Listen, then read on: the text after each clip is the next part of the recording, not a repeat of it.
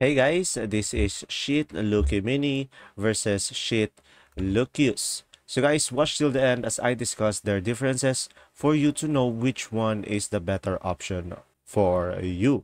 So guys, the product links will be in the description below. And the main differences between these two devices is their number of frequency bands and features. So guys, I made this table over here so we can have a deeper understanding. So when it comes to the frequency bands, the Mini has a 4-band equalizer. It is bass, mid, and treble, while the Lokius has a 6-band equalizer, and these are the 6. And when it comes to the size and design, the Mini has a compact one and minimalist design, while the Lokius is much more larger design and it has more controls. And when it comes to the price, the Mini is much more affordable than the Lokius because Lokius has additional features.